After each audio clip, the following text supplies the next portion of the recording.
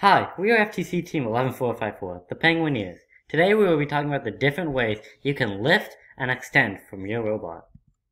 The first option is the Pitsco rack and pinion. The rack and pinion works by using a pinion gear to drive up the rack. The different benefits for using the rack and pinion is that it's usually very reliable unless it is under heavy weight. The more weight added onto it, the slower it goes.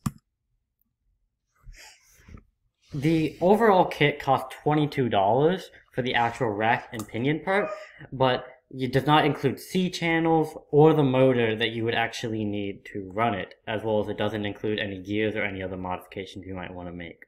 There's also an instruction video that is included from the Pitsco/Tetrix YouTube channel, and overall, this is a very cheap and reliable method to lift, but it's also not great under heavy weights, and it also can be quite slow. The second option is the REV Linear Motion Kit. The linear slide uses the string and surgical tubing to extend and retract. One drawback is that the kit does not include a spool and motor that is needed to make the slide function. The kit costs a total of $52 and does not come with instructions on the website.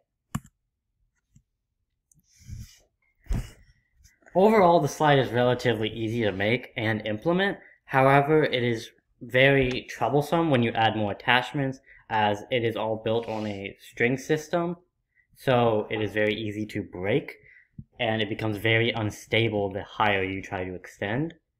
And overall, it's really good for simple designs, but it's not for complex designs. The final option we are showing you today is the Actobotics Cascading Kit. It works using Actobotics parts and a string to extend and retract. You can easily change the amount it extends by using the different C-channel lengths. The kit costs $100, and while that is quite expensive, it also does not include many of the parts needed, like the motor and a couple other parts that they give you like different options for.